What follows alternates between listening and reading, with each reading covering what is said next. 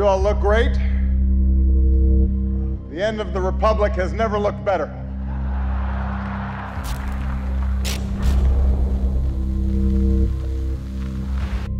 Folks, there is a new world order that's being created.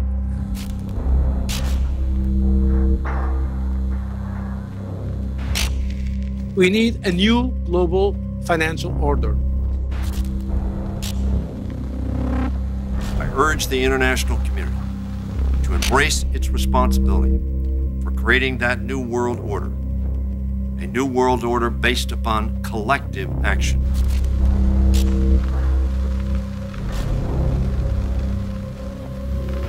When our founders declared a new order of the ages, they were acting on an ancient hope that is meant to be fulfilled. There is a chance for the President of the United States to use this disaster to carry out what his father, a phrase his father used, I think, only once, and hasn't been used since, and that is a new world order. Where are we as we think about this time in American foreign policy? Are we at a special moment which is being redefined? Or are we creating a new world order?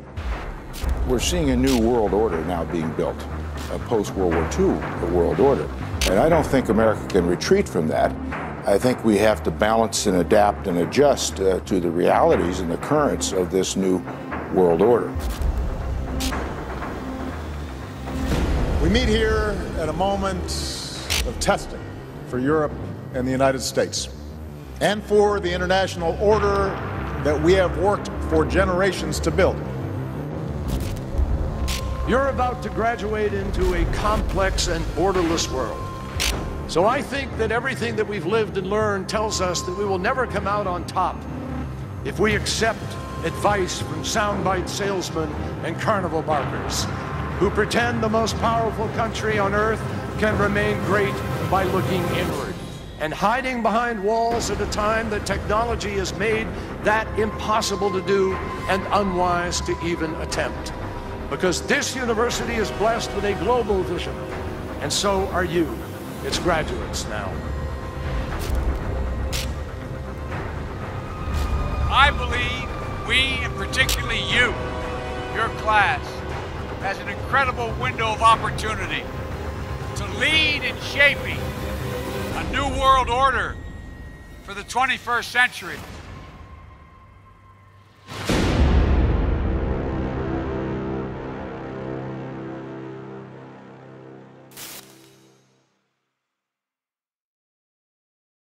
What is the New World Order? Well, when we talk about the New World Order, what we're talking about is a one world government, a one world religion, and a one world financial system.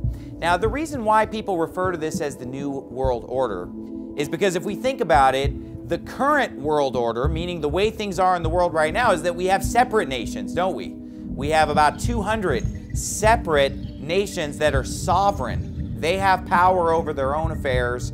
They're not all united under one government. And when we think about the current religious state, we have a multitude of religions in this world. We have Christianity and all of its various facets and denominations, but we also have religions like Islam, Hinduism, Buddhism, and these religions are definitely not united. They're separate religions. That's the current order of things. Not only that, but we have different financial systems. Here we use the dollar. If we went to Mexico, we're using pesos. If we go to Canada, we're going to be on a different dollar, a Canadian dollar. All over the world, there are all these different currencies.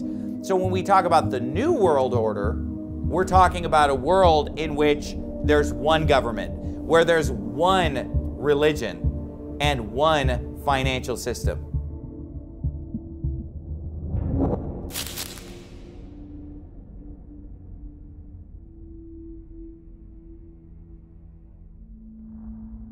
What does New World Order mean, and what does it mean for the future? It means new responsibilities to keep the peace, because there's only one superpower left. Of the many reasons given for going to war in the Persian Gulf, one rings out for its soaring, if vague, ideals. Mr. Speaker, the President of the United States. President Bush calls it the New World Order. What is at stake is more than one small country. It is a big idea, a new world order, where diverse nations are drawn together in common cause to achieve the universal aspirations of mankind. With few exceptions, the world now stands as one. The world can therefore seize this opportunity to fulfill the long-held promise of a new world order. We can find meaning and reward by serving some higher purpose than ourselves, a shining purpose, the illumination of 1,000 points of light. President Bush's New World Order is very much an evolving idea. He may be keeping it vague deliberately. In any case, it is easier to invoke than it is to explain or to implement. Obviously, they are talking about globalization.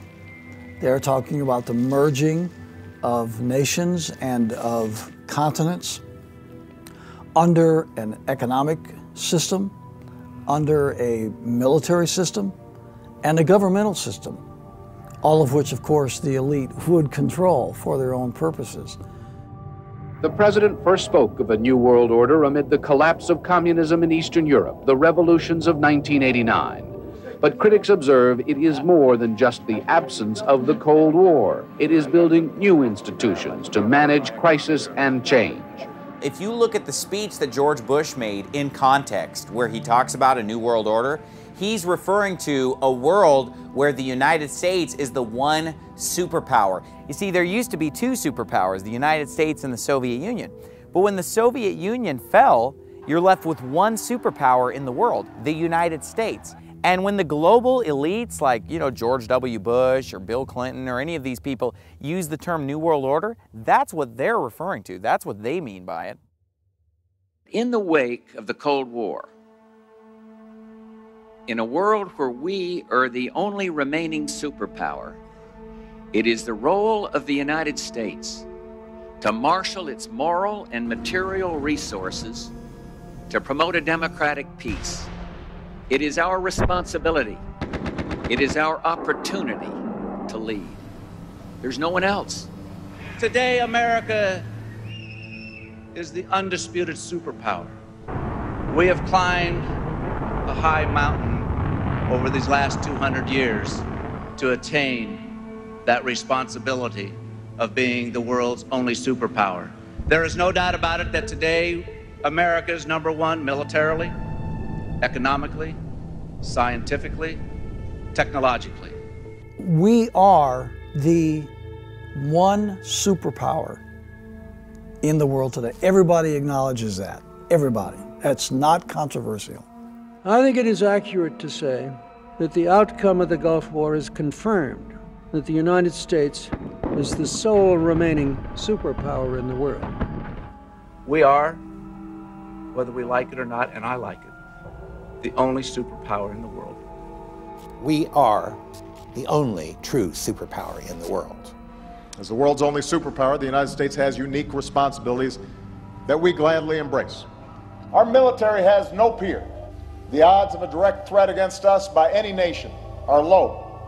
We spend more money on our military than the next 10 countries put together. It will be your generation's task to respond to this new world.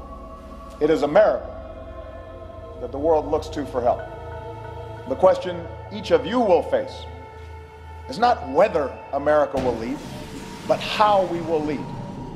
Not just to secure our peace and prosperity, but also extend peace and prosperity around the globe. For the first time in history, we have seen a movement, a political and social movement that is truly global in nature. So it's not just a new order, it's a new world order. And in that sense, it's quite accurate because this is new in history. When we emerge from this war, we will be the only superpower on earth. No nation since the Roman Empire will have been so dominant in the world as we will be on the day that this conflict ends. If you look at the wars that we're in, 134 wars that we're involved in, that this country has made a decision to attempt to imperialize and deconstruct other countries, destabilize other countries, we can see that we're a country of war now. Why? It's called resources. It's called money. It's called greed. It's called all the things that they want to have that are not ours to have. And it appears to me that if there were anything that I could look at that would show that there is a new world order, is the entanglements that the United States military is involved in from a globalist view that is killing people, destroying countries with no conscience whatsoever.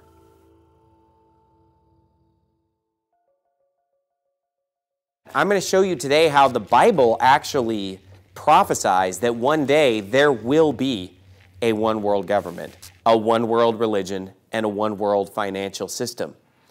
There is no doubt that Scripture warns of a new world order. There is no doubt about that. Now, the Bible tells us to prove all things. So in order for me to get up here and make this kind of a claim that the Bible predicts that there's going to be this new world order, then I should be able to show you these things in the Bible. And the place where all three of these elements are found is right here in Revelation 13. So look down at your Bible, and first of all, in verse 7, I'm going to show you one world government in the Bible. In Revelation 13:7, speaking of the Antichrist, it says, "And it was given unto him to make war with the saints and to overcome them." And power was given him over all kindreds. Now, kindreds is talking about the different families of the earth. You know, you've heard of someone being, your next of kin. And then he says, and tongues, which the word tongue is just talking about languages, and nations. So there we see a one world power, a one world government, where one man, one system is given power over all kindreds and tongues and nations. That is the Bible outlining for us the coming one world government. Look down at verse number 8 and you'll see the one world religion. It says in verse 8, "And all that dwell upon the earth shall worship him." So we see all people in the earth. We see people who are living in India that today are Hindus, people who are living in the Middle East that today would be Islamic, people living in Western countries who call themselves Christians or Catholic or whatever they call themselves. We see people from all over the world, all nations, all languages, worshiping this man and proclaiming him to be basically God in the flesh. So we're already seeing it today, even before this happens, where religions are starting to merge in a sense and talk about putting aside their differences. If you jump down to verse 16, you'll see the one world financial system.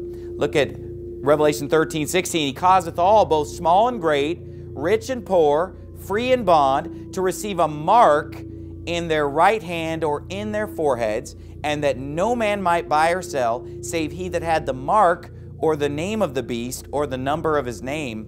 Here is wisdom. Let him that hath understanding count the number of the beast, for it is the number of a man. His number is 666. 666 is that number, the proverbial 666. And he says that no one on the planet of any nation, any tongue, any people, he says no man will be allowed to buy or sell without this mark. Well, that proves that the whole financial system is going to be united to be able to enforce that one rule for everybody. Nobody can buy or sell. You can't buy without his permission, so there's a financial control of the world. One world currency, probably electronic. We already have paper dollars, which are worthless, except for the cost of the paper. Well, if it's electronic, now you even save the cost of the paper. You don't even have that. So there's going to be a political, a financial, and a religious control, a one world control of everybody. That is different than what we have today. That is a new world order. That is a one world financial system. So all three of these elements are right here in Scripture. Yet there are people out there who, when you talk about the new world order or things of this nature, they say, "Oh, you're a conspiracy theorist," or you're some kind of a nut, you're paranoid. But wait a minute.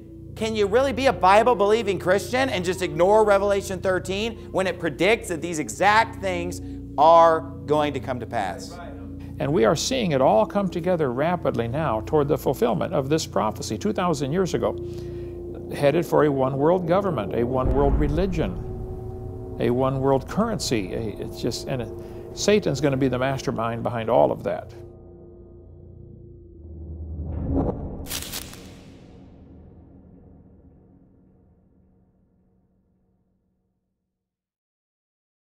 Now, in order to understand the New World Order, we have to understand the subject of Babylon in the Bible. Babylon is a place that's mentioned hundreds of times. And if we go all the way to the beginning, we actually go to a place that's just called Babel. The name Babylon seems to come from the Tower of Babel, and we use the word Babel like he's a babbling idiot. You know, he's talking incoherently because that's where God confused the languages. The Tower of Babel was the first attempt by evil men to usurp the authority of God and to become a godlike state unto themselves. Tower of Babel is probably the first post-flood attempt at a one-world government. God said, spread out. Nimrod said, oh no, we're staying here. And God stepped in and broke it up by confusing the languages. See, it's God's will that there be separate nations on this earth. It is not His will that there be a one world government, that all nations unite.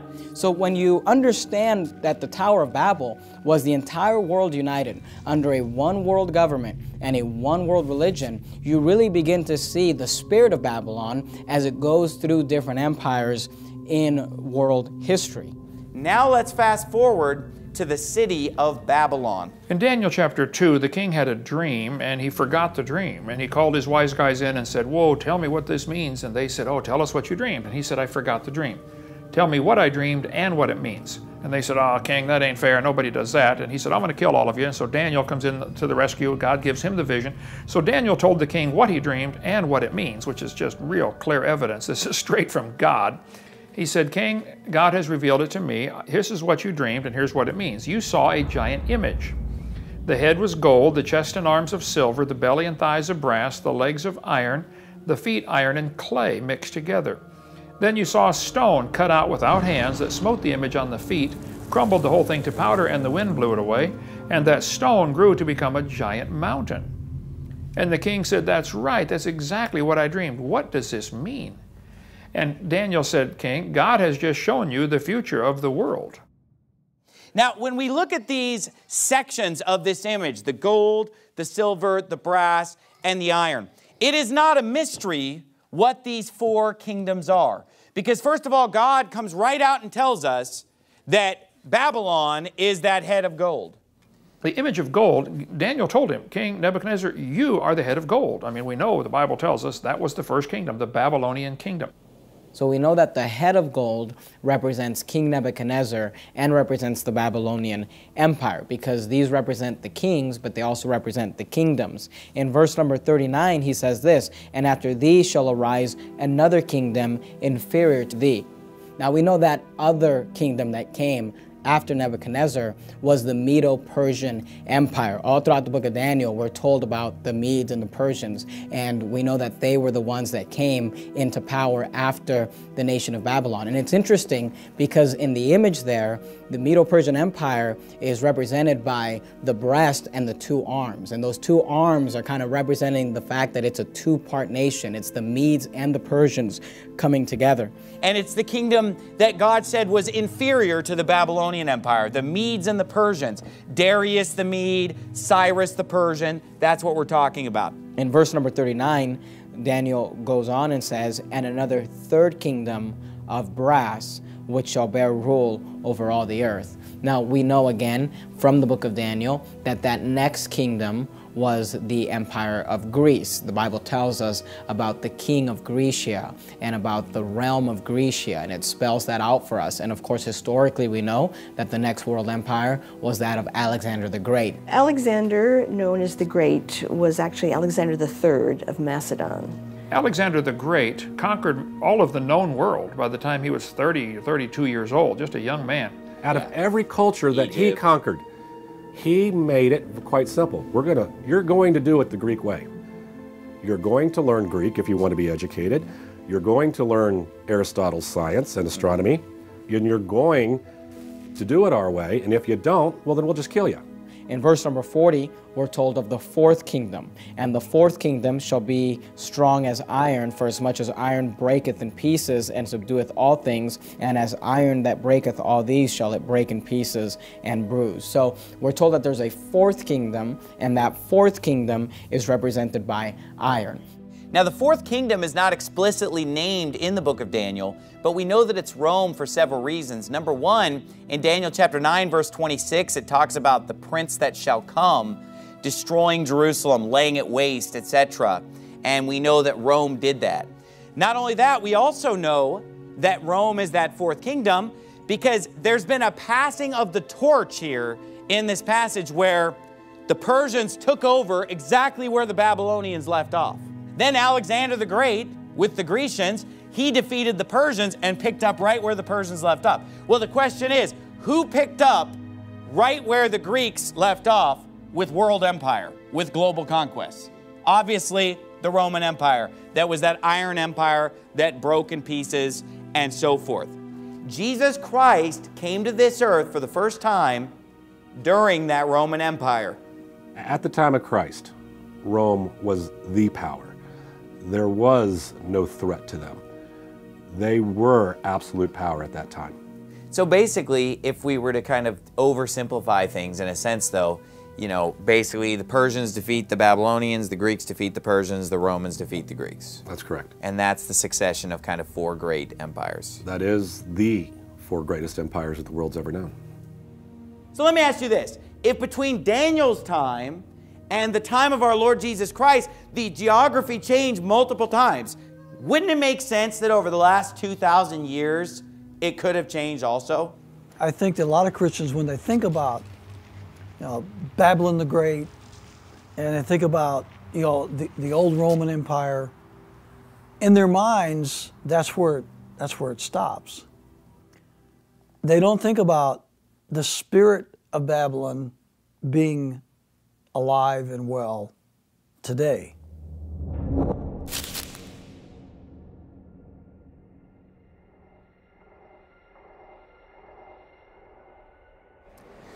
The great whore is that spirit of Babylon, and the Bible says that the whore sitteth upon many waters. Then later in chapter 17 he says, the waters which thou sawest where the whore sitteth are peoples and multitudes and nations and tongues.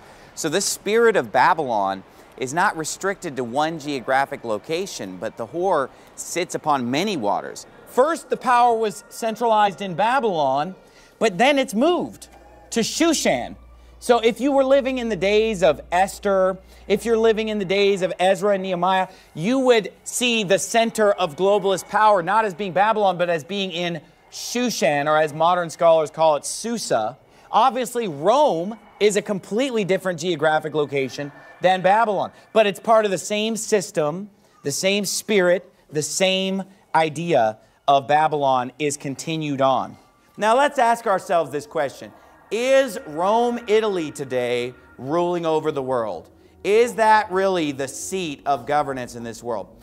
I don't think that the global government is based in Rome, Italy. Now there are people out there who think the Catholic Church is running the world, and the Jesuits, and it's a big conspiracy. I personally don't believe that. I don't believe that they have the power that they used to have. They used to have that kind of power, didn't they? I mean, back in the Middle Ages, they would put the crown on somebody's head. And in fact, it was a great turning point in human history when Napoleon actually took the crown out of the Pope's hand. When the Pope came to crown him, he took it out of his hand and put it on his own head. Basically showing him, I'm in charge, not you. So the bottom line is, that was a decline in the power of the Catholic Church, and we've continued to see a decline in their power and influence as far as global affairs go. So the question is then, where is Babylon today in the 21st century?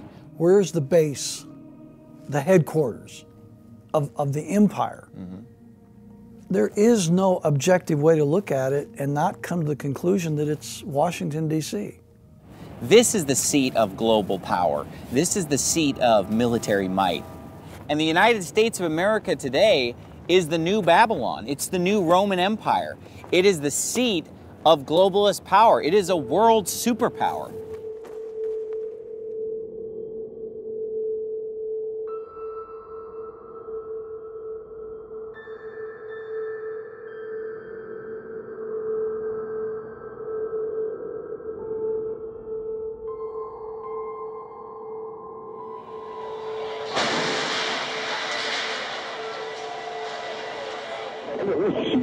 Right there, 105, 2 power. All right, sit tight. We'll get to you as soon as we can. There's some staying up at the smoke release there, man. I barely need. That's all we can do. Where are you? What's you guys up to? We're getting there. We're getting there. There's a few like it, man. I got one too. I understand that, sir. We're on the way.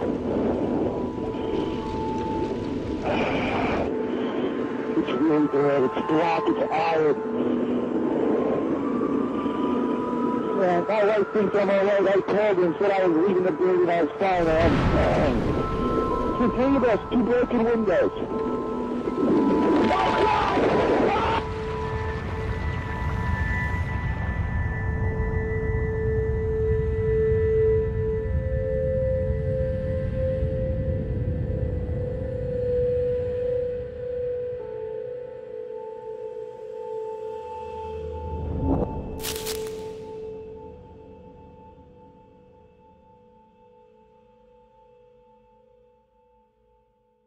I can hear you, the rest of the world hears you, and the people who knock these buildings down will hear all of us soon.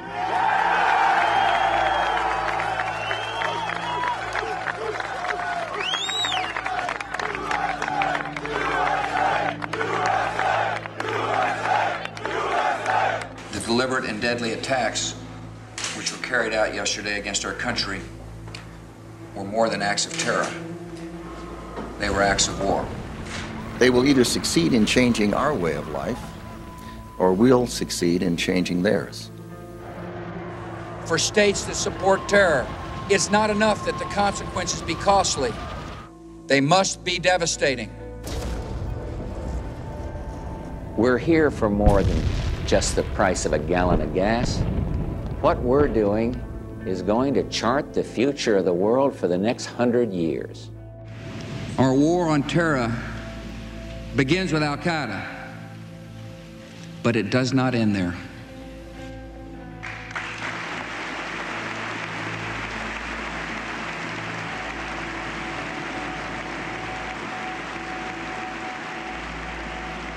لأن الأمريكان يقتلون النساء ويعتقلون النساء ويقتلون الأطفال ويهينون الشيوخ ويقتلون الشباب.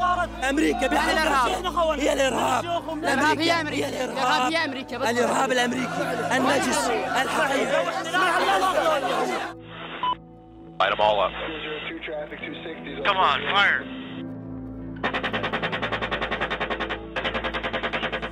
We're striking with greater effectiveness, at greater range. More and more, our weapons can hit moving targets. The weapons that are being used today have a degree of precision that no one ever dreamt of. This will be a campaign unlike any other in history. A campaign characterized by the employment of precise munitions on a scale never before seen.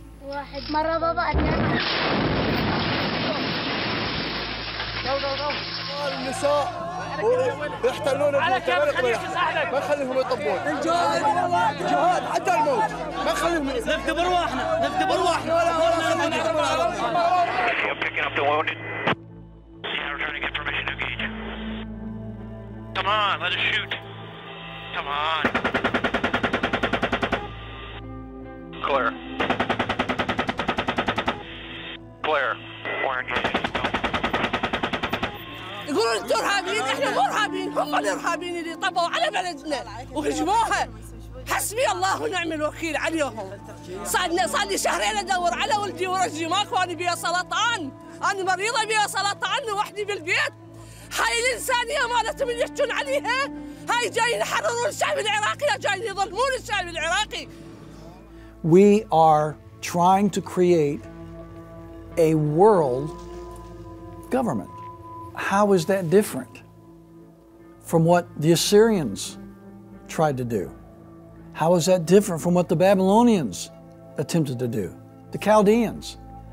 How is that different from what Greece, what Rome? I mean, how is it different from any great empire? It was the same ideology. What if our foreign policy of the past century is deeply flawed and has not served our national security interests? What if we wake up one day and realize that the terrorist threat is a predictable consequence of our meddling in the affairs of others and has nothing to do with us being free and prosperous?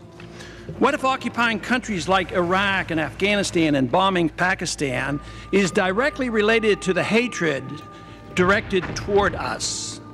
What if conservatives who preach small government wake up and realize that our interventionist foreign policy provides the greatest incentive to expand the government? What if conservatives understood once again that their only logical position is to reject military intervention and managing an empire throughout the world?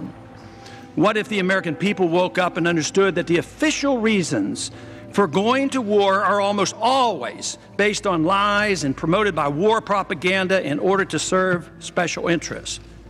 What if we as a nation came to realize that the quest for empire eventually destroys all great nations? What if war and preparation for war is a racket serving the special interests? What if Christianity actually teaches peace and not preventive wars of aggression? What if diplomacy is found to be superior to bombs and bribes in protecting America? What happens if my concerns are completely unfounded? Nothing. But what happens if my concerns are justified and ignored? Nothing good. And I yield back the balance of my time.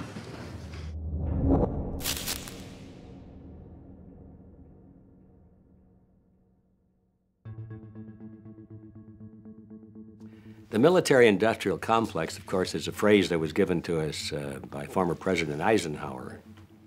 From the White House in the office of the President of the United States, we present an address by Dwight D. Eisenhower. Good evening, my fellow Americans. This evening, I come to you with a message of leave-taking and farewell. The military-industrial complex is referring to the unholy union between business and the military, where there are industries and commercial enterprises that are supplying weapons, armaments, etc., that have an ulterior motive to keep warfare going so that they can keep on making money. They want to stay in business, and since their business is warfare, then they will manipulate politicians to keep these conflicts going so that they can keep selling the weapons, they can keep selling the tanks and the bombs and the missiles. We now stand 10 years past the midpoint of a century that has witnessed 4 major wars among great nations. 3 of these involved our own country. We have been compelled to create a permanent armaments industry of vast proportions. 3.5 million men and women are directly engaged in the defense establishment. The total influence, economic, political, even spiritual, is felt in every city, every state house, every office of the federal government. We recognize the imperative need for this development, yet we must not fail to comprehend its grave implications. In the councils of government, we must guard against the acquisition of unwarranted influence, whether sought or unsought, by the military-industrial complex. The potential for the disastrous rise of misplaced power exists and will persist. We must never let the weight of this combination endanger our liberties or democratic processes. Only an alert and knowledgeable citizenry can compel the proper meshing of the huge industrial and military machinery of defense with our peaceful methods and goals. I think that ought to be required reading, like the Gettysburg Address. That's how important it is, because we have been ruled by a military-industrial complex. He wouldn't have used the word conspiracy, but there's an element of believing that it's the interlocking financial interests that are leading the purpose of the United States. It's a conflict of interest when you're making money off of warfare, and then let's say the war is coming to an end. Yes. Someone who's greedy, who loves money, could say, well, maybe we can keep this going or start a war somewhere else and basically just be in a state of perpetual warfare. War on this, war on that. Well, and it's to the point where it's nonstop, where one enemy disappears and it's like, oh, we got to find a new enemy. Yeah. Even if the enemy doesn't exist, you'll find him. Because otherwise the military-industrial complex is going to come to a grinding halt. The military-industrial complex is appropriately named, I think, because it represents the two groups in our modern society that have a vested interest in the continuation of war. It's as simple as that and as frightening as that. When you have powerful political and economic interests in a country that benefit from war, you've got a very dangerous situation, because that means you're probably going to be involved in war, and more war, and perhaps perpetual war. My fellow Americans, not long ago I received a letter from a woman in the Midwest. She wrote, "Dear Mr. President, in my humble way I am writing to you about the crisis in Vietnam. I have a son who is now in Vietnam. My husband served in World War II. Our country was at war.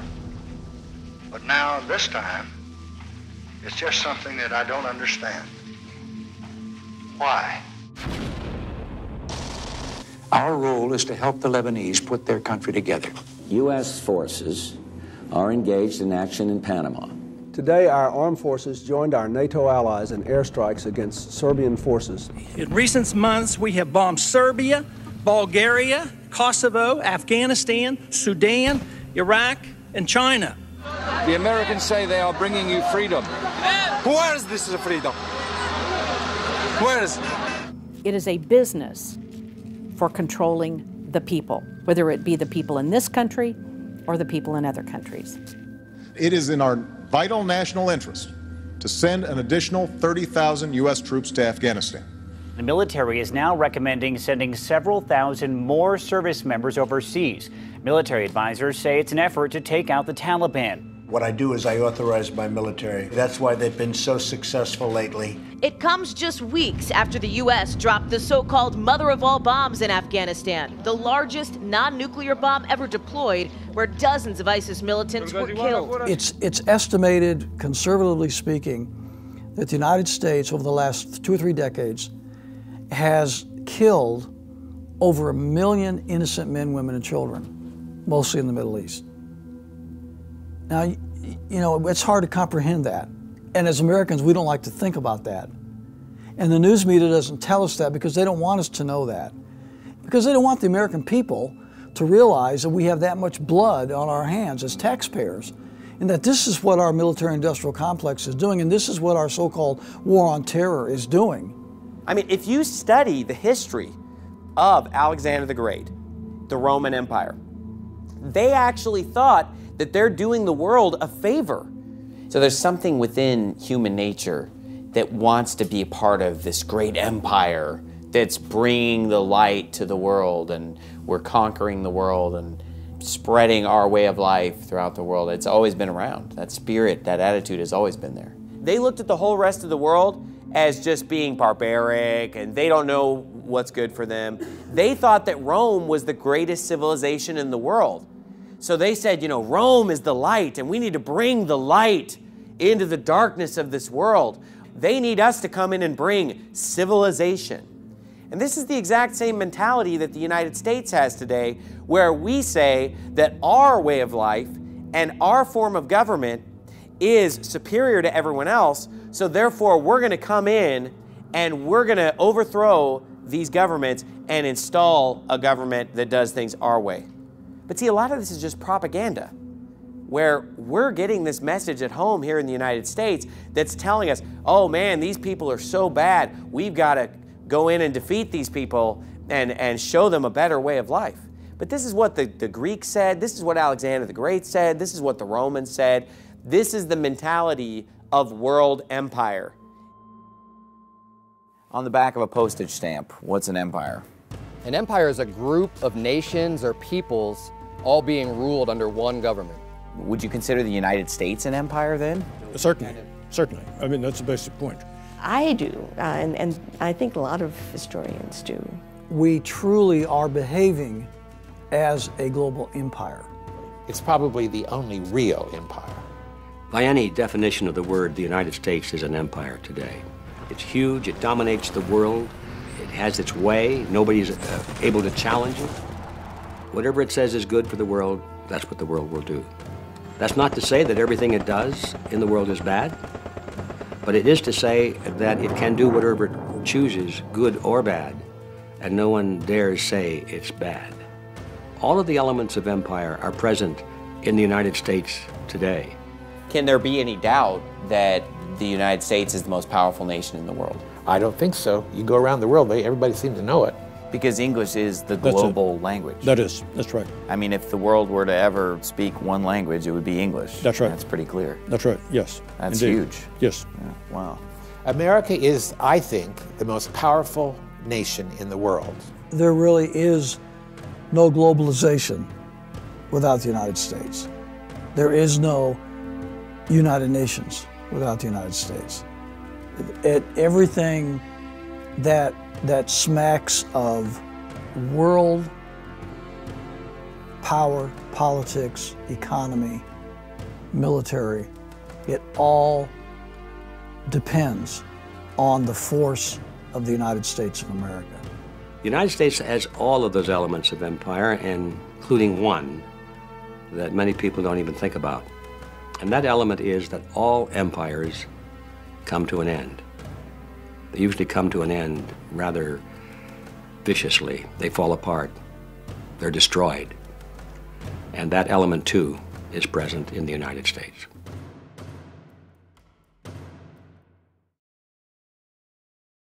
Father, we thank you in the name of Jesus that you raise up a man for such a time as this. God, we ask you right now that your choice is this choice. We believe, Lord God, that you ordain things. You said all authority is of you. Now, God, I ask that you would touch this man, Donald J. Trump. Give him the anointing to lead this nation. Breaking tonight, 2 weeks into a Donald Trump presidency, and we are already seeing signs of a new world order. This is a new world order that Trump has put in place because he's an advocate. It's not just liberals who do that, John. It's not just liberals who do. With Trump, I think you see the possibility, really for the first time ever, of a new world order that involves an even closer than before merger between the corporation and the state. The presidents in America are not elected, they are chosen beforehand. That's a bold statement. That's a bold statement. And they know already in America who's going to win this one. They know whether it's Bush or Gore. Both men, by the way, are world government people, but my guess is Bush will get it because he belongs to the skull and bone society. At the moment, Gore's ahead in the polls, but I still think Bush will get it. But either way, the New World Order society wins. Do you welcome the end of President Obama's term of office? It means nothing for us, because if you change administration but you change politics, it means nothing. So it's about the politics. And in Syria, we never bet on any president coming or any president going. We never bet, because what they say in their campaign is different from what they practice after they became elected. So there will be a new president. There are two main choices. One of them is Donald Trump. What do you know of Mr. Trump? Nothing, just what I heard in the media and during the campaign. That's what I say. We don't have to waste our time hearing what they say in their campaign. They're going to change after they become elected, and this is where we have to start evaluating the president after the campaign, not during the campaign. The regime of Bashar al-Assad must come to an end. It's time for Assad to get out of the way. So the message to President Assad is it is time for transition, it is time for you to go. Assad has to go. And I will tell you that my attitude toward Syria and Assad has changed very much. In the span of a week, Trump has also changed his mind on the NATO alliance, now viewing it as a tool to counter Russian aggression in Europe. I said it was obsolete. It's no longer obsolete. So will you and President Trump organize an international coalition to remove Assad? Those steps are underway. There is no doubt the Syrian regime is responsible for the decision to attack and for the attack itself. The United States knows that Iraq has weapons of mass destruction. They know that those warplanes dropped bombs in this area of Idlib province at the time of the attack. There is no doubt that Saddam Hussein now has weapons of mass destruction. There is no doubt in the minds of U.S. military and intelligence analysts that Bashar al-Assad's regime did carry out this attack. Just in the past 2 weeks, the world witnessed the strength and resolve of our new president in actions taken in Syria and Afghanistan.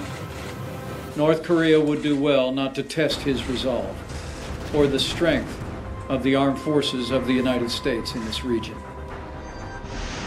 I am tempted to quote the great Leonard Cohen, "I'm guided by the beauty of our weapons." Tonight I ordered a targeted military strike on the airfield in Syria from where the chemical attack was launched. The goal for the United States is twofold, as I've stated. It's one, to make sure that we destabilize Syria. The West, mainly the United States, they fabricated the whole story in order to have a pretext for the attack. This play that they staged doesn't hold together. The story is not convincing by any means. We don't know whether those dead children, were they killed in Khan Sheikhoun, were they dead at all, who committed the attack if there was attack, what the material, you have no information at all, nothing at all, no one investigated. So you think it's a fabrication? Definitely, 100% for us it's fabrication. We need America as the world's policeman. We need determined American global leadership. I'm going to bomb the out of them. It's true. I don't care. I don't care. They've got to be stopped. Airstrikes. Bomb them. Bomb them. Keep bombing them. Bomb them again and again. And that's right. I'd blow up the pipes. I'd blow up the I'd blow up every single inch. There would be nothing left. And you know what? You'll get Exxon to come in there in 2 months. You ever see these guys, how good they are, the great oil companies? They'll rebuild that sucker brand new. It'll be beautiful. And I'd ring it, and I'd take the oil. You have to take out their families. When you get these terrorists, you have to take out their families. They care about their lives. Don't kid yourself. But they say they don't care about their lives. You have to take out their families. We ask you, God, to bless him, keep him safe, give him the wisdom and the strength to lead this great nation. In Jesus' name, amen.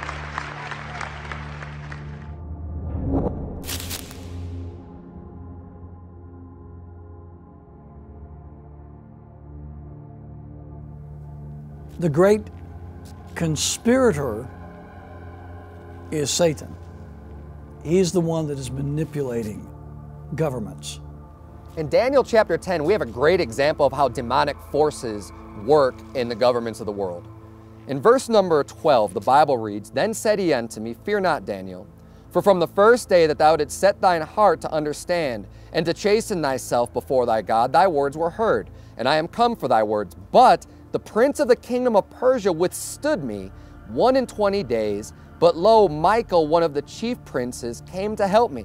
And I remained there with the kings of Persia." Now, very clearly, when it references Michael, this is talking about Michael the archangel. And we could see that there's a battle going on between Michael and the princes of Persia. Now, the prince of Persia is not talking about a human being. It's talking about the demonic forces that actually are controlling the power behind the government of Persia. Verse 20, "Then said he, Knowest thou wherefore I come unto thee? And now will I return to fight with the prince of Persia. And when I am gone forth, lo, the prince of Grecia shall come. But I will show thee that which is noted in the scripture of truth, and there is none that holdeth with me in these things, but Michael your prince." Now you say, what is it? You know, Michael your prince, the prince of Persia, the prince of Grecia. Who are these princes? Well, keep your finger there and flip over to Ephesians chapter 6. Ephesians chapter 6, a very famous scripture here that will shed some light on this strange battling and wrangling that we see going on in Daniel chapter 10, where Gabriel and Michael are fighting against the prince of Persia and the prince of Grecia. The Bible says, "For we wrestle not against flesh and blood, but against" what? Principalities. Principalities and powers. Against the rulers of the darkness of this world, against spiritual wickedness in high places. God is telling us in the New Testament that there is a spiritual battle going on, a spiritual wrestling, and that wrestling is with principalities. It's with powers. Who are these principalities? They are the rulers of the darkness of this world. They are and represent spiritual wickedness in high places. Now, where are we going with this? What I want to show you here is that whether it's Babylon or Persia or Grecia or whether it's the Roman Empire, it is demonic. There are demons that are behind these leaders. There are devils that are actually calling the shots and actually motivating this globalist conquest. And the Bible even says, if you flip over to Ephesians chapter 2, he talks about those that are not saved in verse 1, and you hath he quickened who were dead in trespasses and sins, wherein in time past ye walked according to the course of this world, according to the what? The prince. Satan is called the prince of the power of the air, the spirit that now worketh in the children of disobedience. There was a spirit at work in Babylon, a spirit at work with Persia and the Greeks and with the Romans. That same spirit and demonic influence was present in all of these empires. They were actually run by Satan. That's why Satan is called the god of this world. Satan is of this world. He is the god, small g, not a capital. He is the god of this world. It is he and his horrible, dark angels that we contend with. We talked about the demon that ran Persia. There's a demon running the United States. Yeah, right. The Prince of the United States.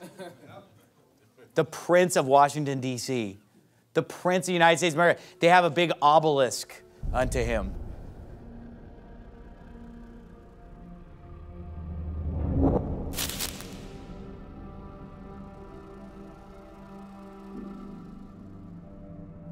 Washington, D.C. is probably the most significant city in the world.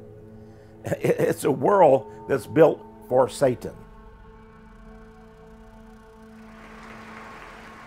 We see a wonderful historic day for the nation, and the Freemasons of the United States of America are most privileged and happy to be able to participate in this momentous event. We are beginning our day, as we do in Freemasonry, with the thought of God. In order to be a Freemason, one must not belong to any particular religion, but he must believe in a supreme being in some form.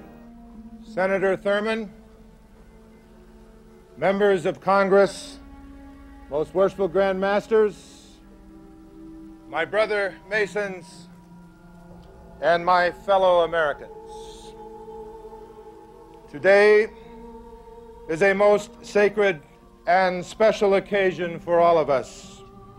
200 years ago, beneath this hallowed sanctuary, the Capitol cornerstone was laid by President and then Grand Master of Freemasons, George Washington. The inauguration of George Washington had taken place on April 30th of that year. On the Bible, which is here this morning through the courtesy of St. John's Lodge number 1. This is the same Bible upon which Presidents Clinton, Bush, Carter, and George Washington were inaugurated president. The story of how Washington, D.C. came to be is very interesting. Washington, D.C. was originally farmland. This was chosen, of course, by Jefferson and Washington and others to be the site of the new capital of the United States. But Thomas Jefferson knew that this great city needed a full-time architect. He would be the one who watched over it, but he obtained the services of a man from France, a Freemason named Pierre Lafont. Pierre Lafont was a man who knew the Masonic occult world. He knew what he was designated to do. He sought to build a city which was shaped in the form of a pentagram. The first time I heard that, you know what I did? I went on Google Earth. Because I don't just believe everything I hear. I went on Google Earth. I didn't even look at a map. I looked at Google Earth and just zoomed in with a satellite image on that, and I said, there it is. I mean, you'd have to be blind not to see it. I was thinking like, okay, how am I going to find it? And there was just, it's right there. You can't miss it.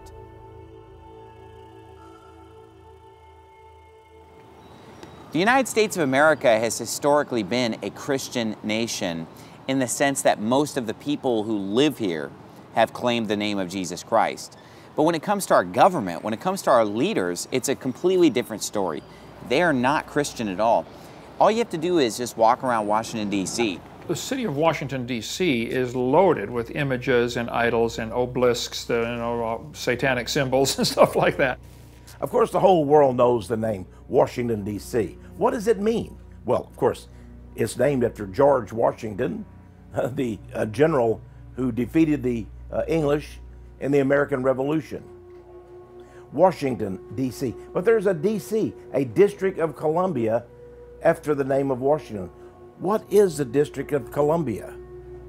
You know, a lot of people have seen Columbia pictures. They see the logo when the woman comes out, and the beautiful woman, and she's holding a great flame in her hand, or a great light, the great torch, the torch of knowledge, of light, because Satan comes as an angel of light. That's his light. She's his goddess, and she's holding up that light. But why would the District of Columbus be called that? Why not the District of Christ? You know, yeah, it's the District of Columbia, a false goddess. There you go, a false goddess. It's just a totally pagan place. Everywhere you turn is paganism. That's right. Then go to the individual state capitals, and you'll find the same idolatry. I remember as a child touring the state capital in Sacramento, California, and seeing the seal of the great state of California, which is Athena. And here's a statue of Athena, and here's another statue of Athena. And look at the capitals of the states themselves. In fact, even the symbol of our nation is a graven image, because the Statue of Liberty is a graven image by anybody's definition. It is a carved image of man. Now you say, well, it's a woman. But here's the thing. It's a man that's dressed up as a woman. I'm not kidding. You think I'm kidding, but I'm not. See, Lady Liberty is actually patterned after the Greek god Prometheus. That god right there is the light bearer, or Lucifer even. The one who brings the light, who is the one who supposedly among the gods brought down knowledge, right? Sort of like the knowledge of good and evil, perhaps. Like, hey, eat of that tree and you'll be like gods. Prometheus, was the one who did that. And that is a replica of Prometheus. They're all idols of Satan. That's what we have in Washington, D.C. They're beautiful. Oh, yes, they're beautiful. They're lovely. They're made of stone. But they are of the devil. There's a famous book published by Freemasonry in Washington, D.C. It's entitled 10,000 Famous Freemasons. That's the title of it. 10,000 Famous Freemasons. It's a great reference book. You'll find the names of astonishing people there. In fact, it seems that at least 14 U.S. presidents have been Freemasons. Some 35 Supreme Court judges have been Freemasons. And the numbers of governors and generals and senators and congressmen are innumerable. Laying the cornerstones of buildings which serve mankind is one of the world's most ancient customs. The cornerstones of the President's house, known to us as the White House, the Washington Monument, the Smithsonian, Independence Hall in Philadelphia, incidentally by past Grand Master Benjamin Franklin, and Constitution Hall stand out among many others as outstanding examples of cornerstones which have been laid Masonically. The Washington Monument, that giant obelisk, is based on an obelisk from the 14th century BC, ancient Egypt. Now, why would we have an obelisk in Washington, D.C.? Look at the word itself, obelisk. Notice it has the word bell in it. Obelisk. Look down at your Bible in Jeremiah chapter 50, and it says, declare ye among the nations and publish, and set up a standard, publish and conceal not. Say, Babylon is taken, Baal is confounded. You see, Baal was their false god. Notice that the obelisk stands in the midst of a great circle. The obelisk is, in fact, the phallus symbol. The phallus symbol. It's the phallus of the great sun god, the great architect. He is the one who designs the world, and it is his architecture that reigns. You will find an obelisk right before the Vatican in Rome. You will find one in London. You'll find also, of course, throughout Egypt, the obelisk. You'll even go to New York. You can go to Central Park, and you'll see the needle of Cleopatra, so-called. So the occult world has placed these obelisks in the major cities across this globe. But in Washington, D.C. is the primary obelisk. Know all of you who hear me, we proclaim ourselves free and lawful Masons. We are met in open day under the broad canopy of heaven to lay the cornerstone of this building, symbol of freedom to our citizens. May the Lord prosper our handiwork, and may this building continue for centuries as a credit to the nation and a blessing to the citizens thereof. You know, Jefferson not only helped to design, along with L'Enfant, the capital of the United States, but Jefferson also helped to design the Great Seal of the United States. Take out your $1 bill, the most common currency of the United States. There you will see the hidden side of the Great Seal. And there you have a great pyramid, the Egyptian pyramid. And directly above the pyramid is an all-seeing eye, and inside a triangle. That all-seeing eye is the eye of Horus, the son of the sun god. What is America doing with the sign of Osiris and his son Horus and their great pyramid? Now, there is a motto also to the reverse side of the Great Seal. It's E pluribus unum. The motto of our nation, E pluribus unum, is in Latin, which is the language of the Roman Empire. And it says, out of many, one. And if you think about it, that's exactly what the New World Order is. It's many nations coming together into one nation. It's many religions coming together into one religion. It's many different currencies and financial systems all joining together into one. Out of many, one. E pluribus unum. And when we think about that motto, out of many, one, think about the New World Order. It's many nations becoming one. Out of many religions, one. Out of many financial currencies, one. People may also be thinking, well, does it really matter that these are on the back of an American dollar or any other currency for that matter? What is the significance? I wouldn't have known the answer to that question had I not had meetings in Seattle, Washington. One afternoon I was walking into a building and a girl came in carrying a large volume called The Secret Teachings of All Ages by Manly Hall, a top Freemason writer. And when I saw the book, I got excited. I said, "How much for your book, dear?" She said, $20. So I paid her 20 American and I got the book. And I trust she bought another one. When I took that book home, I discovered much of the answers to my problems. For example, he said there in that book that when America was settled, it was settled by two groups of people, the Pilgrim Fathers, and that's why we read here, "In God we trust." They settled America for religious freedom. He said at the same time, a group of occultists and Freemasons settled it for a peculiar and a particular purpose known only to the initiated few. The initiated few are called in Freemasonry in the top degrees the adepts, the elect, and the sages. These men settled it for the main purpose of putting Lucifer, the god of Freemasonry, on the throne of the world. According to the Freemason world, they have a plan, an agenda. They believe that agenda will be worked out when finally the United States meets its destiny. What is to be the destiny of the United States? It's not democracy. It's not freedom. We are to be the Masonic capstone of this world. We're to represent the Freemasons. They will become the lords of earth, and we shall be a subservient people. This is the hidden agenda. This is the secret destiny of America. But it's been clothed in stone, in the stone idols and statues and buildings and architecture of Washington, D.C.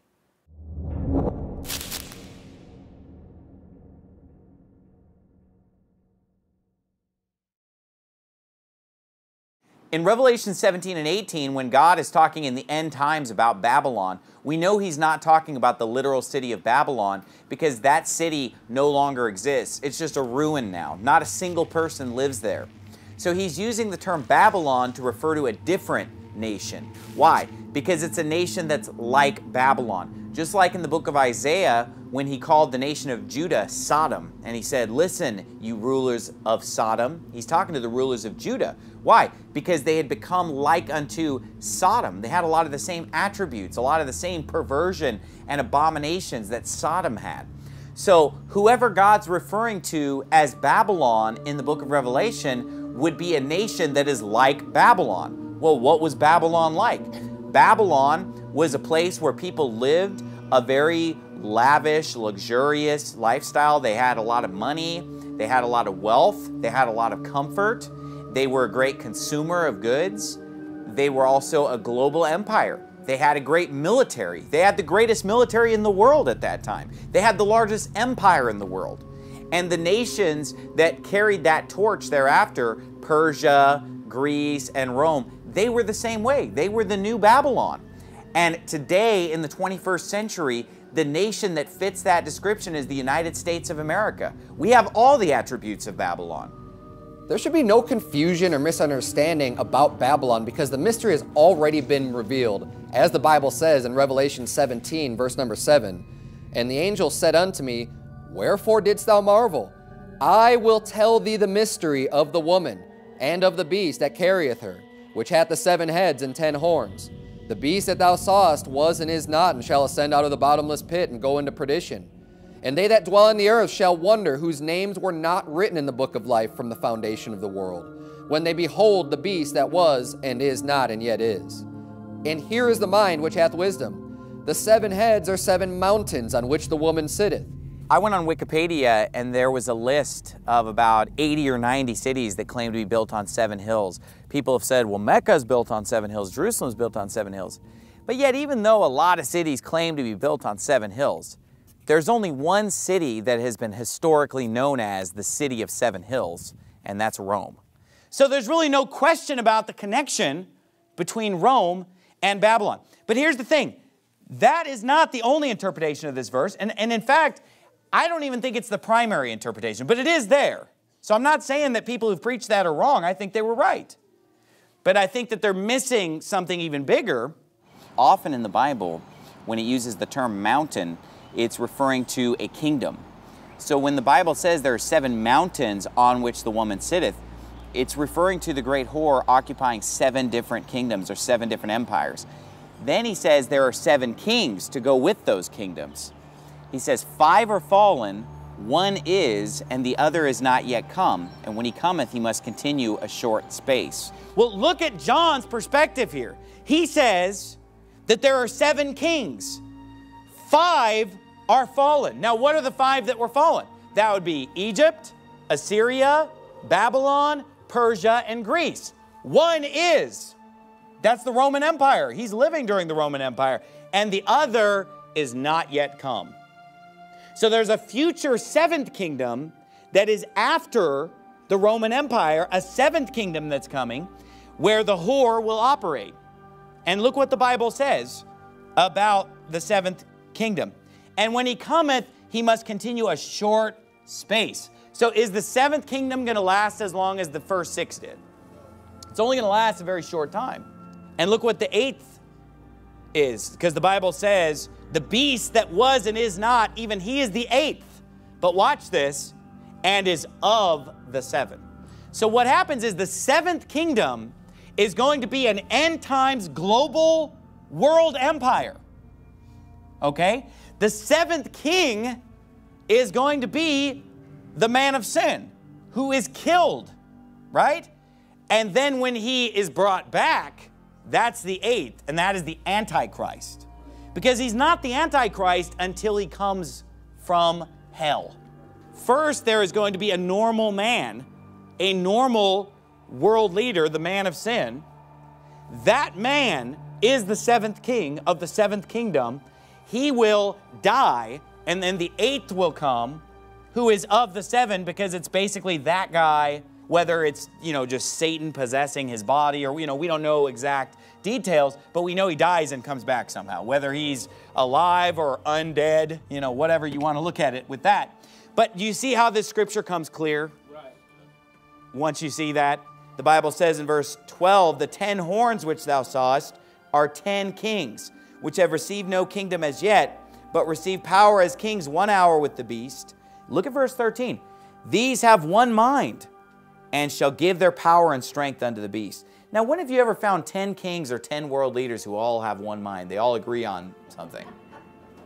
This is 10 world leaders. And think about, there are, different conferences like this that happen now, aren't there? Isn't there one called the G10, the G12, the G20, the G5? Or, it's different numbers depending on how many of them are assembling at that given time. Well, what the Bible is teaching is that one day there's going to be like a G10 summit here where these 10 leaders of the world, these 10 kings, as the Bible calls them, are going to get together and they're going to decide to basically just hand all the power over to the Antichrist. Just hand it all over to one guy. It says in verse 14, these shall make war with the Lamb, meaning they're going to make war with Jesus. And the Lamb shall overcome them, for he is Lord of lords and King of kings. And they that are with them are called and chosen and faithful. And he saith unto me, the waters which thou sawest where the whore sitteth are peoples and multitudes and nations and tongues. And the 10 horns which thou sawest upon the beast, these shall hate the whore. So these are 10 literal men, 10 leaders. It says they shall hate the whore and shall make her desolate and naked and shall eat her flesh and burn her with fire. For God hath put in their hearts to fulfill his will and to agree and give their kingdom unto the beast until the words of God shall be fulfilled. Now, here's the thing. In Revelation 18, we're about to read about Babylon being burned with fire. Revelation 17 is setting the stage for that, explaining to us the background and who Babylon is. Now, the Bible says here that the 10 kings are the ones that are going to burn Babylon with fire. So when we read in chapter 18 about Babylon being burned with fire and being made desolate, who's doing it according to the Bible? The 10 kings, which have one mind with who? Who are they united with? Do they have different views from the Antichrist? Are they kind of doing their own thing and the Antichrist is doing his thing? No. These have one mind. They give him his power and his strength. He rules by their permission. They hate the whore. So who is it that's going to destroy Babylon? According to the Bible here, it's the 10 kings. The coalition of 10 kings will destroy Babylon. Notice how the Bible describes Babylon as a great whore. A great whore. It's capitalized. What is a whore? A whore is not one that you love. If you loved her, you'd marry her. A whore is one that you use and abuse and discard when you're done. Think about the United States. Do a lot of people benefit from the United States?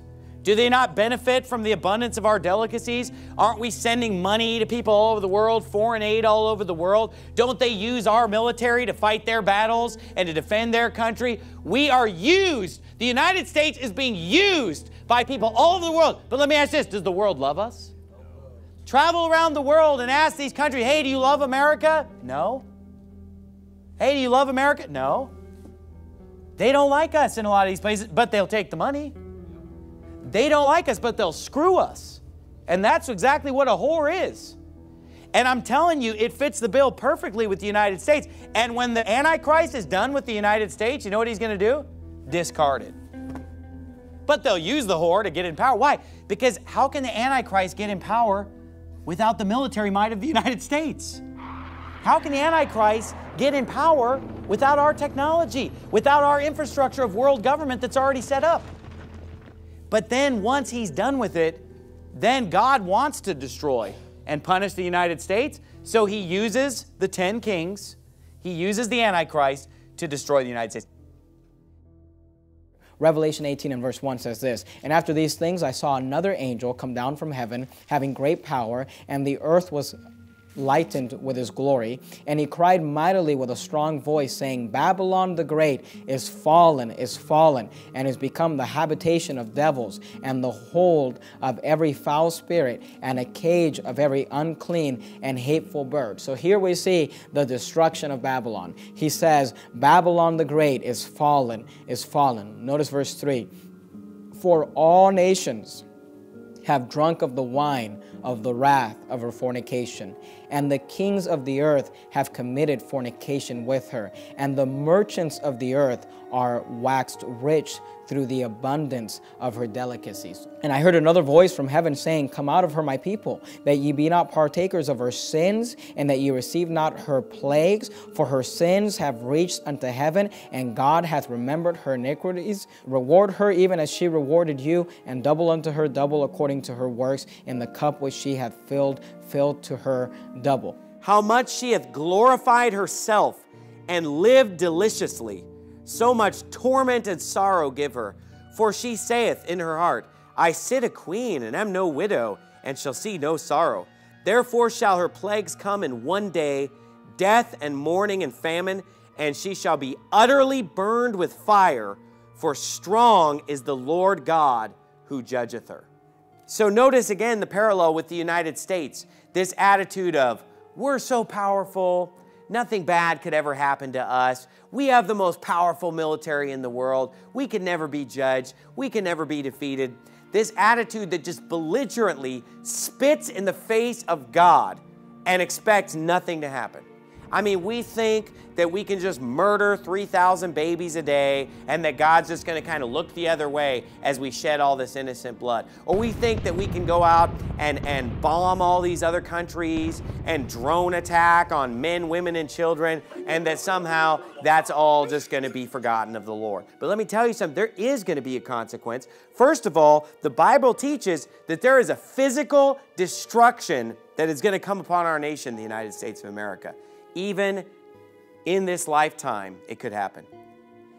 "And the kings of the earth who have committed fornication and lived deliciously with her shall bewail her and lament for her when they shall see the smoke of her burning." So I want you to understand the description that's being given here. We're being told of a nation that's destroyed in one day. And we're told of the fact that people will be able to see the smoke of her burning. Verse 10, "Standing afar off for fear of her torment, saying, Alas, alas, that great city Babylon, that mighty city, for in 1 hour is thy judgment come." So people are looking at this city and saying, she wasn't just destroyed in one day, she was destroyed in 1 hour. "And the merchants of the earth shall weep and mourn over her, for no man buyeth their merchandise anymore." And they're not crying like, oh, the loss of life, oh, the humanity, oh, the people dying. It says they're weeping and mourning. Repeatedly it says, because nobody's buying their junk. I mean, that's right. What am I going to do with all this stuff? The Dollar Tree's not there anymore. You know, there's no Dollar Tree, no Walmart, no Americans just buy stuff and throw it away. So therefore, you know, this fits perfectly with the United States when we look at this in Revelation 18. I mean, who could you say that about except the United States? I mean, if this were to happen anytime in the near future, how could you say that about anyone else? The United States is the one who buys all the stuff that's produced by all the merchants of the world. I mean, look, if they're making stuff in Japan, if they're making stuff in Germany, if they're making stuff in China, they're making stuff in Vietnam, who do you think is their most important market? Who do we sell this to? Us. The United States. We are the greatest consumer nation in the world. If Jerusalem was destroyed, if Mecca was destroyed, if Rome was destroyed, would the merchants of the world be weeping and saying, no man buyeth our merchandise anymore? They'd say, hey, you know, turn the boat around. Let's go to the United States and drop all this stuff off at the Dollar Tree. Think about all the people that do business by shipping goods into the United States and all the made in China products that are brought over in great shipping containers on ships. Just so much merchandise, it boggles the mind. So you can see how this would just completely ruin that industry for the shipping companies. I mean, just here in Long Beach, California, at this one port, look at all the merchandise that's coming in. You can see how the Bible says, every shipmaster, all that trade by the sea. You can see why he uses that kind of language, because we are the great importer. I mean, all this made in China stuff, just train boxcar upon boxcar, just ships full of it. I mean, look out the window. Look at all this stuff. And this is just a fraction of what comes into this country on a daily basis, let alone other ports and other harbors of the United States, just bringing in so much merchandise. There is no other country in the world that even comes close to importing this much merchandise. And so it could only be said of the United States that because it was destroyed, no man buyeth our merchandise anymore. And here's the thing, that's not a minor point here. In fact, if you look at it, it's actually 9 verses long, the part about the merchandise, where he's just talking about nothing but the merchandise. The sailors, the shipmasters, the merchants, the merchandise. This is a major point here, that it's a great consumer nation. It says, no man buyeth our merchandise anymore. The merchandise of gold and silver and precious stones and of pearls and fine linen and purple and silk and scarlet and all fine wood and all manner vessels of ivory and all manner vessels of most precious wood and of brass and iron and marble and cinnamon and odors and ointments and frankincense and wine. Do you notice these are luxuries? These aren't the necessities of life. Oil, wine, frankincense, cinnamon, you know, all these vessels of ivory and wood and all this ornate decoration. A few necessities mixed in, but the vast majority of it is a luxury product that's being brought in. The merchants of these things, which were made rich by her, shall stand afar off for the fear of her torment, weeping and wailing and saying, Alas, alas, that great city that was clothed in fine linen and purple and scarlet and decked with gold and precious stones and pearls, for in 1 hour so great riches is come to naught. And every shipmaster, is this saying some shipmasters? Every shipmaster and all the company and ships and sailors and as many as trade by sea. If that weren't important, then why did God repeat it 3 times in one verse? He's already said it in other verses. And then he says, let's just say it 3 more times in just this one verse. And every shipmaster and all the company and ships and sailors and as many as trade by sea stood afar off and cried when they saw the smoke of her burning, saying, What city is like unto this great city? And they cast dust on their heads and cried, weeping and wailing, saying, Alas, alas, that great city, wherein were made rich all that had ships in the sea, by reason of her costliness. For in 1 hour is she made desolate. Over and over again in Revelation 18, the Bible repeats the fact that Babylon will be destroyed in 1 hour and that it will be destroyed with fire, utterly burned and destroyed, and that there will be smoke that will be seen from very far off in the distance. A nuclear attack fits this description perfectly, because a nuclear attack burns and destroys everything with fire, and it would happen immediately. It would happen in 1 hour's time, that it could be wiped out and decimated, and you'd see the great smoke of a mushroom cloud coming up off in the distance. We see the shipmasters are afraid to get close. Why? They don't want the radiation. They don't want the nuclear fallout. They're standing afar off, looking at the great smoke billowing up into the air. They see the burning and the fire, and they're blown away how this great city could be destroyed in 1 hour. In the parallel passage in Jeremiah 51 verse 1, the Bible reads, Thus saith the Lord, Behold, I will raise up against Babylon, and against them that dwell in the midst of them that rise up against me, a destroying wind. And this is also consistent with a nuclear attack. Think about all the images you've ever seen of nuclear weapons being detonated. There's always that destroying wind that knocks over everything in its path. Remember the images of the trees all blowing over to one side? Cars and buses and buildings being thrown over by that destroying wind that knocks over everything in its path. So we have the fire, the smoke, the destroying wind, the destruction in 1 hour. This could be accomplished with a nuclear weapon. You know, we've been able to keep nuclear weapons from use since 1945 in Nagasaki and Hiroshima, Japan.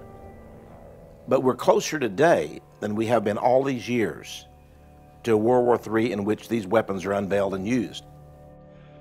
The Cold War as we knew it may be over, But both the U.S. and Russia still keep enough nuclear weapons on alert to end civilization. Today, I believe that the likelihood of a nuclear catastrophe is actually greater than it was during the Cold War. Nearly 2 football fields long, it is the deadliest engine of destruction in the American arsenal, able to carry almost 200 nuclear warheads atop the missiles loaded beneath those hatches. The warheads that can be carried on my missiles are extremely powerful. And compare them to the bomb that leveled Hiroshima. Much more powerful than that. Much more powerful than Hiroshima. Up to 30 times more powerful. And on any given day, a number of these submarines are hiding somewhere in the world's oceans, ready to respond to a launch order from the president. How long, in fact, does the president have to make a decision? He has minutes. If the weapons can be launched within minutes, does that mean we're still in the same old hair trigger Yes. standoff that we were during the Cold War? That's right.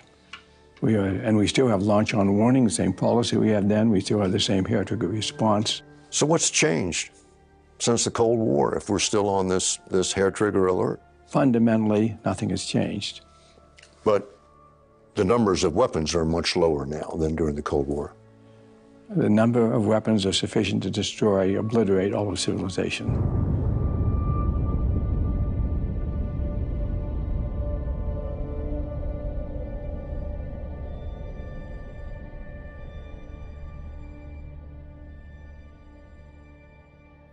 One of the things that comes up over and over again in the Jeremiah prophecy is that Babylon would be destroyed and never be inhabited again. God makes a big point about that. And when we look at Revelation 18, the end times Babylon, when it is destroyed, it will never be inhabited again. It's going to be destroyed with fire. The Bible says that that destruction will come in 1 hour and that it will never be inhabited again. So think about that. The United States is going to be wiped out and never inhabited again. Jeremiah chapter 51 is a prophecy about the physical destruction of the original Babylon, literal Babylon, the Babylon of Nebuchadnezzar, the Babylon of Belshazzar, the literal city being destroyed. Look what the Bible says in Jeremiah chapter 51, beginning in verse number 60. So Jeremiah wrote in a book all the evil that should come upon Babylon, even all these words that are written against Babylon. And Jeremiah said to Sariah, when thou comest to Babylon and shalt see and shalt read all these words, then shalt thou say, O Lord, thou hast spoken against this place to cut it off, that none shall remain in it, neither man nor beast, but that it shall be desolate forever. And it shall be, when thou hast made an end of reading this book, that thou shalt bind a stone to it, and cast it in the midst of Euphrates. And thou shalt say, thus shall Babylon sink, and shall not rise from the evil that I will bring upon her, and they shall be weary. Thus far are the words of Jeremiah. So get the picture here. Sariah the scribe is sent by Jeremiah with the book of Jeremiah to read it in Babylon, to read it to the Babylonians, to warn them. And Sariah is told to read the warning and to tell them of the evil that God's going to bring upon them. Then as soon as he's done reading, he takes the book that he's reading, he ties it to a great stone and throws it in the river, and they say, wait, I wanted to read that one more time. Nope. It goes into the river, and he says, thus shall Babylon sink. And what did he say? It's never going to be inhabited. It's never going to be a nation again. It's never coming back. That's how Jeremiah ends his prophecy about Babylon. And that matches perfectly with the prophecy of Babylon in Revelation. Revelation 18:21 says this, and a mighty angel took up a stone like a great millstone and cast it into the sea, saying, thus with violence shall that great city Babylon be thrown down and shall be found no more at all. All throughout the Bible, when you look at the destruction of Babylon, one thing is very clear, that Babylon is going to be destroyed and there will be no inhabitants in Babylon forever. So here's my question. What doesn't fit in Revelation 18? I mean, you read through Revelation 18, it all fits. Sitting a queen, thinking nothing's bad's going to happen, prideful, tons of riches, tons of wealth, the great importer of the world, the world empire. You say, well, when did the U.S. kill the saints and prophets? Well, that's going to happen during the tribulation when the fifth seal is opened and the martyrs of Jesus are slaughtered worldwide. America is not the America of our fathers and grandfathers. Sadly, it breaks my heart to say that. But we have to be realistic here. America is not the America of our past. I see nothing in history that gives America a free get-out-of-jail-free card in this game. In other words, if we violate the rules that have destroyed other empires and other nations, I don't know why the consequences wouldn't be the same for us. Let me tell you something. Better take this seriously. No nation, look at Israel, the biblical Israel in the Old Testament. They did not escape the judgment of God. Even as late in their history as having a good king like Josiah brought great revival. In spite of that revival, it wasn't long before the destruction came. You know, you and I don't know how much time we have. We may be gone tomorrow. We need to work for today. And every day when you get up, you need to ask yourself, what can I do for God today? And you need to ask yourself, what does my neighbor need? What do my friends need? What do those people out there who are lost, what do they need? You know what they need. They need the saving touch of Jesus Christ. And you may be the only one that can give that to them. Maybe God has put you in the path of someone today.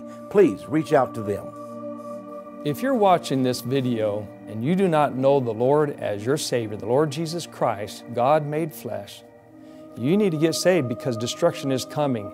And if you are a victim of that destruction, you will not only go straight from the fire of destruction here, but you'll go straight to the fires of hell. He that believeth on the Son hath everlasting life, but he that believeth not the Son shall not see life, but the wrath of God abideth on him. I mean, if you do not believe on Jesus Christ today, the Bible says that God's wrath is abiding on you right now. And if you're not saved, if you don't believe on the Lord Jesus Christ, you'll be on the receiving end of this destruction.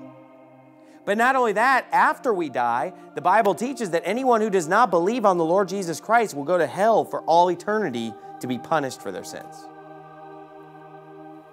And if you're watching this film and you don't know the Lord Jesus Christ as your Savior, this is your doom and destruction that's being prophesied in Revelation chapter 18. If I was not a Christian and I studied what's coming in this New World Order and the government that's coming down on us rapidly, satanic mentality of Babylon, I would rush to the nearest place I could find and get saved. Find a piece of dirt to sit on or kneel down and get next to your couch and say, Lord, I'm a sinner. Would you save me right now? We Christians are going to be in heaven by the time the final destruction of Babylon takes place. But woe unto anyone who is living in the United States of America when this happens. Friends, peace is not the future of the world. The Bible says when they shall say peace, then sudden destruction shall come upon them. Destruction.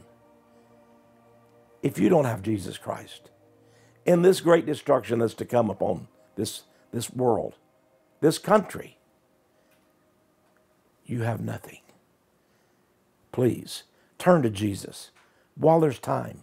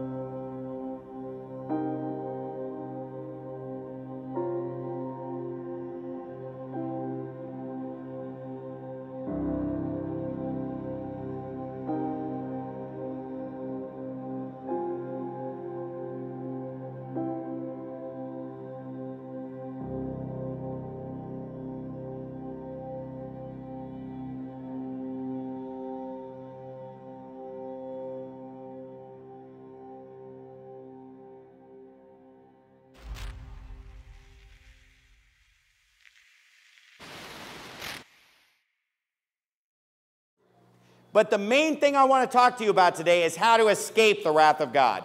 How to escape the wrath of God. I don't think any of you here today wants to be on this earth when God pours out his wrath. Do you want to be there when this happens? None of you wants to face the wrath of God. I know I don't want to face the wrath of God. I want to experience the love of God. I don't want to experience the wrath of God. I don't want to be on this earth when God is raining hell and fire and brimstone and hail out of the sky and turning water into blood. Well, the Bible tells us how we can escape God's wrath. The Bible says in verse number 10 of 1 Thessalonians 1, and to wait for his Son from heaven, whom he raised from the dead, even Jesus, which delivered us from the wrath to come. The Bible says that Jesus can deliver us from the wrath to come. He has delivered us from the wrath to come if we believe in him. It also says in 1 Thessalonians 5:9, for God hath not appointed us to wrath, but to obtain salvation through our Lord Jesus Christ. The way to escape the wrath of God is to obtain salvation through our Lord Jesus Christ. Now, how do we get salvation through our Lord Jesus Christ? Well, the first thing we need to know is that we've all sinned before. Every single one of us has sinned. Nobody's perfect. Even if you've never been a murderer or a sorcerer, you've all lied before. I know I've lied. Put up your hand if you've lied before. Everybody has lied before. And myself, don't talk about it. Just put up your hand and put it back down again. So, we've all sinned. We've all lied. We've all done bad things. And the Bible says that the punishment for that is death. The Bible says the wages of sin is death. And after the physical death, the Bible talks about spiritual death. The Bible talks about a second death. It talks about going to a place called hell where you experience the wrath of God and fiery torment in hell. You don't want to go to hell, and I don't want you to go to hell, and God doesn't want you to go to hell. So that's why Jesus Christ died on the cross for us so that we would be saved and so that we don't have to go to hell. The Bible says, but God commendeth his love toward us in that while we were yet sinners, Christ died for us. So even though we've all sinned, even though we've all lied, even though the Bible tells us that all liars shall have their part in the lake which burneth with fire and brimstone, which is the second death, because God loves us, he came to this earth in the form of Jesus, and he lived a perfect life that none of us could live. Jesus never sinned. And Jesus performed a lot of miracles. For example, he walked on water, he healed the sick, he raised the dead back to life, but he also preached the Word of God. And when he preached the Word of God, a lot of people were offended and angry by his preaching. So, therefore, he was arrested. And when Jesus was arrested, they beat him up, they spit on him, they hit him in the head with a stick, and then they nailed him to the cross. And when Jesus was on that cross, the Bible says that he himself bare our sins in his own body on the tree. So every sin you've ever done, and every sin I've ever done, it was as if Jesus had done it. He was being punished for our sins. And when Jesus died on the cross, they took his body and buried it in a tomb. And then 3 days later, he rose again from the dead. And he showed them the holes in his hands and the hole in his side to prove that he'd risen from the dead. Now, Jesus died for everybody in the whole world, but everybody's not going to heaven. There's one thing that we have to do in order to be saved. The Bible asks the question, what must I do to be saved? And they said, believe on the Lord Jesus Christ, and thou shalt be saved in thy house. The one thing we must do to be saved is to believe on the Lord Jesus Christ, and thou shalt be saved. The most famous verse in the Bible, John 3:16, says, for God so loved the world, that he gave his only begotten Son, that whosoever believeth in him should not perish, but have everlasting life. So the Bible tells us that if we believe on Jesus, we'll be saved. We'll have everlasting life. Now, everlasting means forever. So when Jesus saves you, he doesn't save you for a little while. He saves you forever. So you only have to get saved one time. The Bible says, for the wages of sin is death, but the gift of God is eternal life through Jesus Christ our Lord. The gift of God is eternal life. God wants to save you today, and being saved is as simple as receiving a free gift. The gift of God's eternal life. How do we get that gift? By believing on Jesus Christ. Now, let's say I were going to give you a gift today. If I were to give you these DVDs, for example, that we're giving out. If I were to give you a DVD and tell you, okay, now you have to give me $1,000, is that really a gift? What if I said, okay, I'll give you a gift, but you have to do some work for me. Come wash my car. No, that's not a gift, is it? What if I gave you the DVD and then I came back 2 weeks later and I said, I need it back. I need you to give it back. That's not a gift. So two things about a gift. A gift is free and a gift is yours to keep. You don't have to give it back. It's yours to keep. So God said the gift of God is eternal life through Jesus Christ our Lord. So once we receive that free gift of salvation by believing on Jesus, he's never going to take it away from us. Once we're saved forever. It's impossible to lose your salvation because once you've believed on Jesus Christ, he gives you eternal life and he makes you the promise, I will never leave you nor forsake you. I will never leave you nor forsake you. Jesus said, I give unto them eternal life and they shall never perish. Neither shall any man pluck them out of my hand. Once you believe on Jesus Christ, you are saved forever. Now, let's say after you believe on Jesus Christ, you do something really bad. Let's say you commit a really bad sin. Well, if you do that, then God's going to punish you because God will punish us on this earth for the sins that we do on this earth. But as long as we believe on Jesus Christ, we will still go to heaven.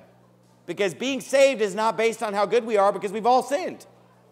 We've all sinned and come short of the glory of God, being justified freely by his grace through the redemption that's in Christ Jesus. So if we believe on Jesus, he forgives all of our sins. Now, Jesus died for us 2,000 years before we were even born. So that means that Jesus died for all of our sins, past, present, and future, before we even did them, because he died 2,000 years ago. That means if we believe on Jesus Christ today, he'll forgive all of our sins, and we will escape the wrath to come. He's delivered us from the wrath to come. Now, if you believe on Jesus, you're a child of God. You're a son or daughter of God. I have 9 children. Now, yes, I really do. I have 9 children at home. This guy in the green shirt is my oldest boy right here, but he has 8 brothers and sisters. Now, if my son disobeys me, I'm going to punish him. I'm not just going to tell him it's okay. He's going to be punished. But I'm not going to kick him out of the family no matter what he does. No matter what he does, he's my son and I'm still going to love him. It's the same way with God. Once we believe on Jesus Christ, he'll never leave us. He'll never forsake us. He'll never kick us out of the family. So how many times do we have to get saved then? One time. Only once. Because once we're saved, we're always saved. We're saved for eternity. But if we break God's commandments after we get saved, he'll discipline us. He'll punish us, just like I punished my son. And I don't know about you, but I don't want to get a whipping from God. I don't want to get punished by God. That's why I want to obey God's commandments, okay? But no matter what we do, once we believe on Jesus Christ, we have everlasting life, and he will never take that away from us. Now today, I want to ask you a question, and I don't want you to talk, I just want you to raise your hand. If you here today believe that Jesus died on the cross for your sins, that he was buried, and that he rose again, and if you believe that Jesus is the only way to heaven, and that you get to heaven just by believing on Jesus, put up your hand if you believe that right now. All right. Now go ahead and slip them down again. And what I want to do, if you believe that, if you believe Jesus is the only way to heaven, if you believe that Jesus died on the cross for your sins and was buried and rose again, and that just by trusting in him is going to get you to heaven, just by believing in him, not based on how good we are, but based on how good he is, let's bow our heads, and you can pray this prayer with me and say this directly to God. Close your eyes, bow your head.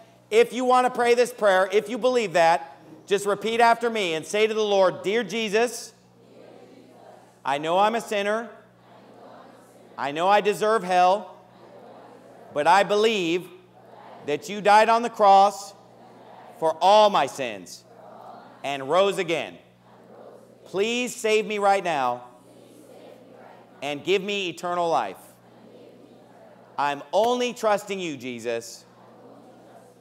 Thank you for delivering me from the wrath to come. Amen. Now, the Bible says that whosoever shall call upon the name of the Lord shall be saved. The Bible says that if thou shalt confess with thy mouth the Lord Jesus and shall believe in thine heart that God has raised him from the dead, thou shalt be saved. So according to the Bible, that's the one thing you must do to be saved, is just believe on the Lord Jesus Christ, and you're saved forever. Thank God for his love and mercy and grace that saves us from the wrath to come. Thank you, everyone, for listening to what we have to say. God bless you.